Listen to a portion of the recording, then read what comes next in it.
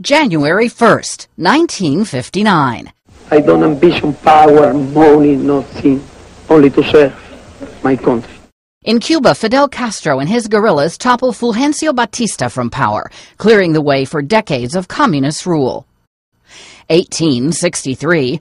During the Civil War, President Abraham Lincoln signs the Emancipation Proclamation, declaring slaves in the Confederate States to be free. 1892. Ellis Island opens for business in New York, serving as the gateway for millions of immigrants entering the U.S. through the early 20th century.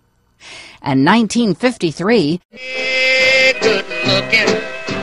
What you got cooking? Country singer Hank Williams Sr. dies of a drug and alcohol overdose on his way to a concert in Canton, Ohio. He was 29 years old. Today in history, January 1st. Camille Bohannon, The Associated Press.